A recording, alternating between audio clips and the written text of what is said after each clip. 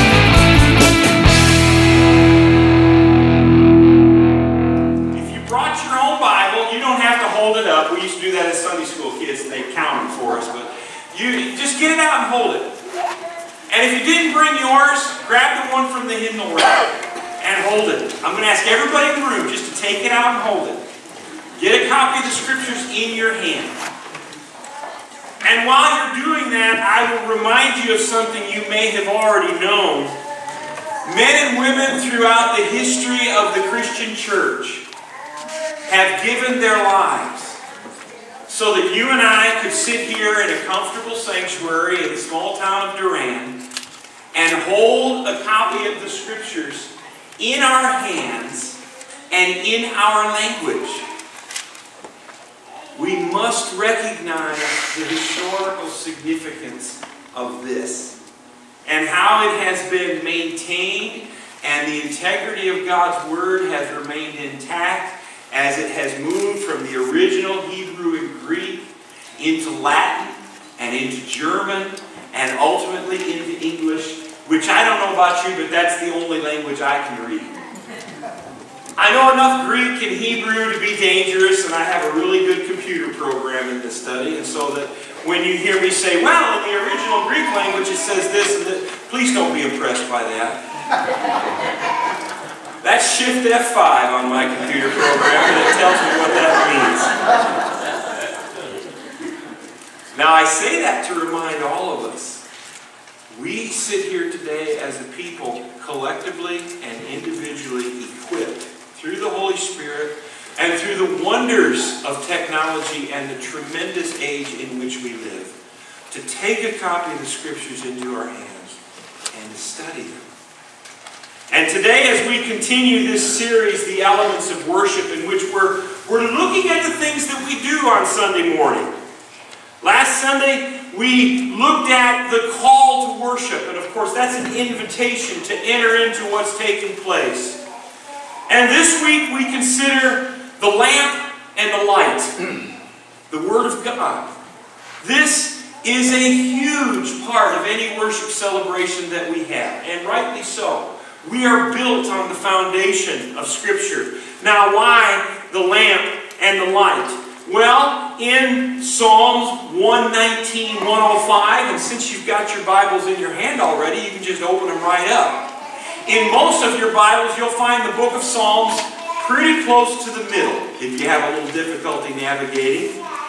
Psalm 119, 105 says this, "Your word is a lamp for my feet and a light to my path," which encompasses the overall universal revelation of God to all men and women, and the specific personal revelation of God through which He enters a relationship with you as an individual. Of course, anybody knows a lamp gives just a little light in a focused place. In the biblical sense, in the Old Testament, when Psalm 119 was being written, it would have been a candle.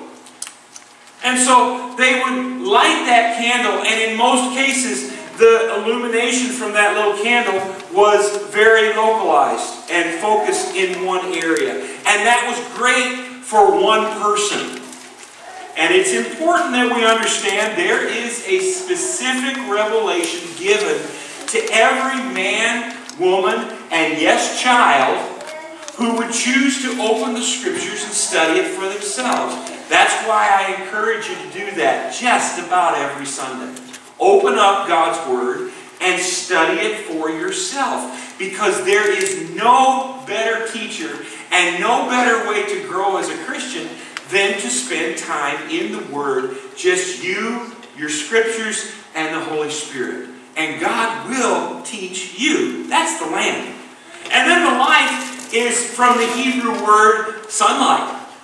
It comes from a word, the Hebrew word was or, which described that beautiful sunlight that seems to light everything. And if you've ever been out in the morning when the sun first comes up and boom, it just lights everything.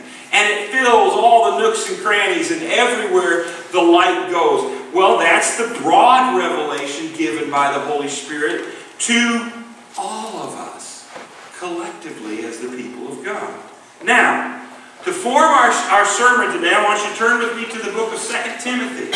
In the New Testament, 2 Timothy chapter 3, and we're going to read just two verses. 2 Timothy 3, verses 16 and 17. 2 Timothy 3, verses 16 and 17. 2 Timothy chapter 3, verses 16 and 17. These are the words of Paul to his young protege, Pastor Timothy. All Scripture is God-breathed and is useful for teaching, rebuking, correcting, and training in righteousness, so that the servant of God may be thoroughly equipped for every good work. Now, first, let's look at the lamp. The light. Let's look at the light. I know that's backwards, and I've got it switched around in my own head too. The light first, because the light is the general, overall revelation of God's Word. And it's given to us in a number of ways, but it's given to us as His church. As a congregation today, we stand on multiple heritages. We stand on our heritage as a local congregation. Over 100 years ago, men and women started this church. And since that time, the Word of God has been taught, and men and women and boys and girls have had the opportunity to grow in Christ. But that's not our only heritage. We also stand on the heritage, as we mentioned earlier in the service, of the Protestant Reformation. Great men and women who stood for the truth of Scripture and said, we need to stand on Scripture more than on the words and authority of any man or woman. The Bible must be our guide. That must be the first thing. We stand on that heritage. We stand on what is commonly referred to as the apostolic heritage, having come to us ever since the second chapter of Acts in the New Testament, when God sent the Holy Spirit and established the Christian church. Now, I'll grant you, there are a lot of different kinds of Christian churches today. And any of them that teach the Word and proclaim Christ are brothers and sisters to us, regardless of what the name on the door says. And it's important that we remember that. But it's perfectly acceptable for those of us who call this our home to say, First Congregational Church of Durand is my favorite church. Not better, not best, no better, no worse, no comparison, but this is my favorite. And I have no qualms about saying that. This is my favorite of all the churches. But let's look at what the Scripture says. Under the category of the light, all Scripture, it says in verse 16, is God-breathed. That's why we incorporate the Bible into worship. It is inspired by God. The word God-breathed comes from the same Hebrew word, root as the word God breathed life into them that we read in Genesis. When God created humanity and He breathed life into them.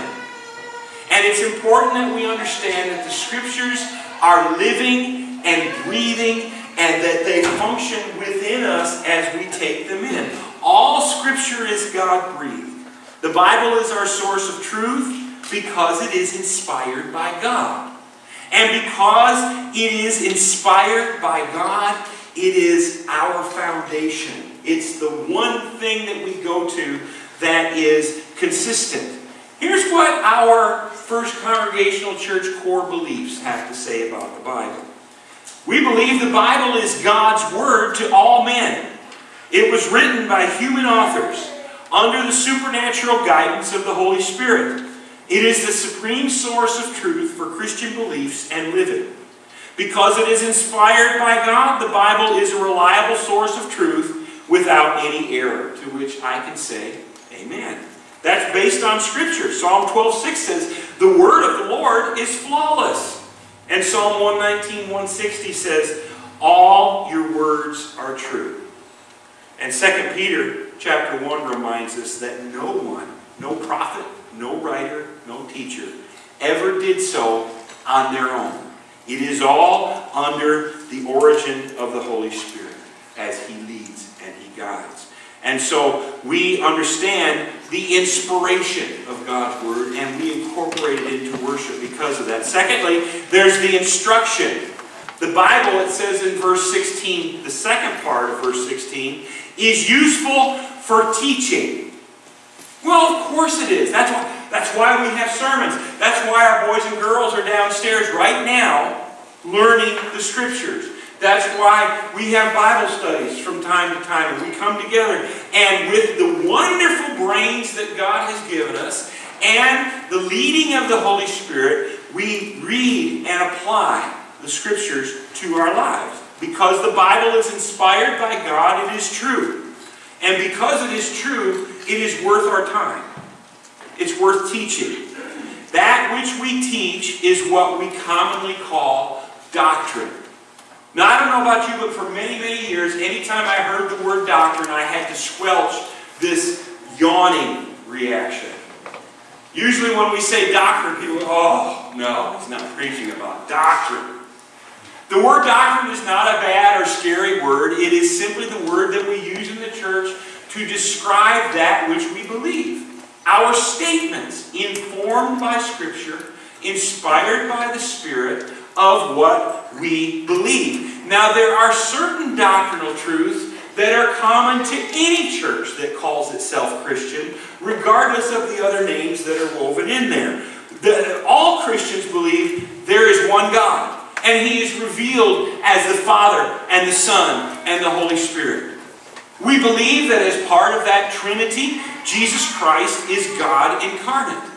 And because of His great love for all of us, God sent Jesus to earth to pay for our sin with His own life, His own perfect life. Now, salvation is universal in that it is available to anyone who would choose to receive it. However, it is narrow in that receiving Jesus is the only way by which a man or woman can be saved. Jesus said, I am the way, the truth, and the life, and no one comes to the Father except through me. Eternity in heaven awaits all who receive Christ, based on God's grace and nothing we do. Not on works, but on grace. And someday Jesus will return to claim those who have received Him and make up His church. Now, there's a whole plethora of interpretations of all that, and we won't get into that today because we don't have a week. But we have a whole number of interpretations. The point is, Jesus Christ will return someday to take His church home. And we instruct one another in that. That's one of the functions of the church, to instruct. Also, conviction. The Bible is useful for rebuking. It says in verse 16, the third part. Don't you just love a good rebuke? Don't you love a good fire and brimstone sermon where the preacher just gets right in your face and tells you all the stuff you're doing wrong?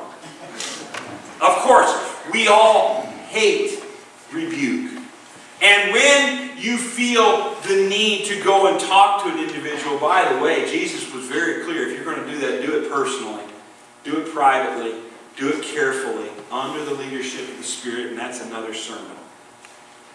But the idea of rebuking, while it can involve one believer going to another in private and pointing out a scriptural truth as necessary, most of the time, I believe, it involves the Holy Spirit bringing conviction upon each of us as individuals as we study the Scriptures. That's why sometimes you sit in a sermon and you think, man, he's been at my house this week, watching and listening, and that sermon was just for me. Or you're listening to something on the radio, a song or a teaching, and all of a sudden it just hits you and you think, I need to make some changes. That's conviction.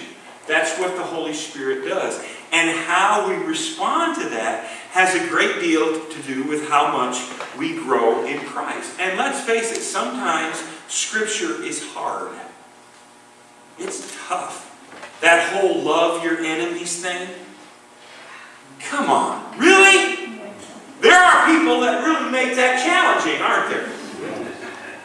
I don't want to love them. In fact, I'm thinking more along the lines of Sodom and Gomorrah, or at least a plague of boils. See? Scripture is hard. For if you forgive other people when they sin against you, your heavenly Father will also forgive you. But if you do not forgive others their sins, your Father will not forgive your sins. Those are the words of Jesus. And they're hard. I want to believe He's going to forgive me, but other people are going to get what's coming to them. See, it's hard because our human nature comes into conflict at times with what the Bible teaches. And it's tough to apply those. But as followers of Christ, we must. Because James 2 says, for whoever keeps the whole law and yet stumbles at just one point is guilty of breaking all of it. You mean I can't rank them? I can't take the commandments and put all the ones that I don't have any problem with at the top and make them worse? Because I don't struggle with those. But, you know, the ones that I have issue with, certainly God doesn't really pay attention to those, right? See how hard the Bible is? It gets into our lives like a scalpel with a surgeon's accuracy, and it says this is where I want you to be working. This is where you need to grow. See, that's what conviction does. And so, most of the time, the overwhelming majority of the time, it is much more effective for the Holy Spirit to work through us as individuals as we study the Scriptures and to convict us so that we can grow in Christ. And as that occurs, we have the privilege as the body of Christ to gently share those truths with one another, not as a judgment, as an encouragement. Hey, the Lord's brought me through this. I'm dealing with that. I'm struggling in certain areas of my life just like you struggle. And we find that encouraging because we're all in this together. And then there is correction. Correction is a lot more gentle than conviction.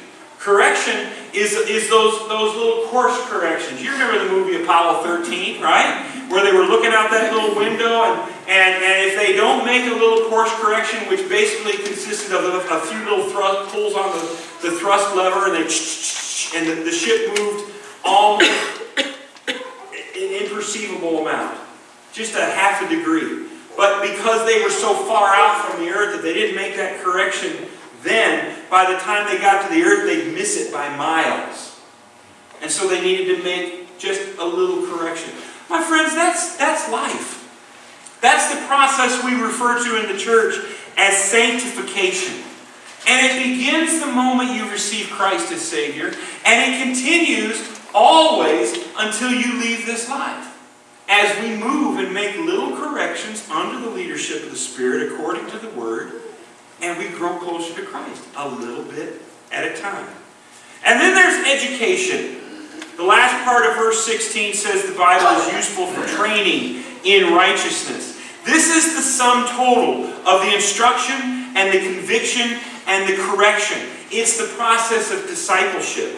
The training we do together and as individuals as we grow in Christ, and we kind of help each other and make sure we all grow together.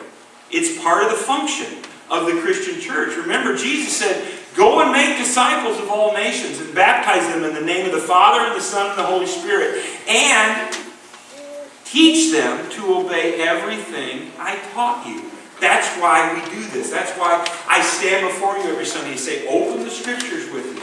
That's why we teach our children. That's why we have Bible studies. Because we want to grow in the Lord as the light. And then, quickly, there's the lamp. This is where it becomes more specific. In verse 17 it says the reason we do all this is so the servant of God can be thoroughly equipped for every good work.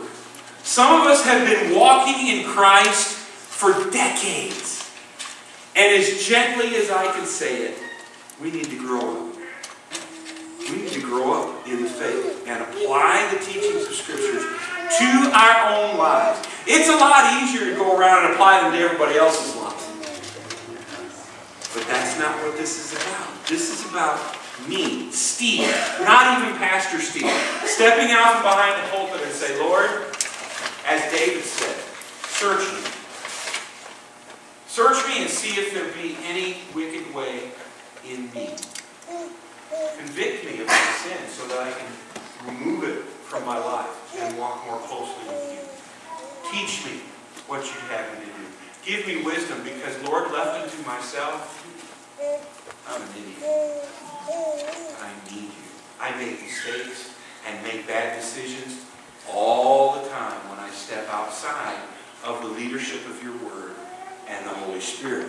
That's the lamp. This is where each of us takes ownership and responsibility for our growth. We make sure to apply the instruction of the Scripture so that we don't become like the person that James described who looks at themselves in the mirror and forgets what they look like. What a fool. When we sense conviction from Scripture, we respond the way David did in Psalm 51 when he said, have mercy on me, O Lord, according to your unfailing love, according to your great compassion, blot out my transgressions, wash away my iniquity, and cleanse me from my sin. When conviction comes, do not try to debate it with God. He'll be right. So when He shows me an area of my life that is sinful, that I need to work on, there's no point trying to justify it. There's no point saying, well, you know, they used to believe that back then, but now this is the modern age. Or certainly no point in ever saying to God, it's my life.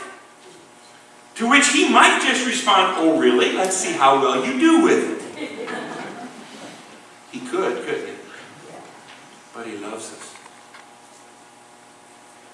When the Holy Spirit points out the need for correction, just submit. Make it easy on yourself and follow the wisdom of Scripture and the leading of the Spirit. And through the process of sanctification, we grow in Christ as instruction and conviction and correction do their work. Now the Bible is our only reliable source of truth. I recognize there are lots of good sources out there. But I've kind of come to the conclusion that all the ones that really have truth in them and they last and they're foundational and they help us live life, they got what they got from the Bible. They may not acknowledge it, but the truth comes from Scripture. Philosophy is a worthy pursuit. And many, many very intelligent people spend hours sitting around a pot of coffee discussing stuff and things. And we need the great thinkers, but have you ever noticed philosophy never really produces any concrete answers?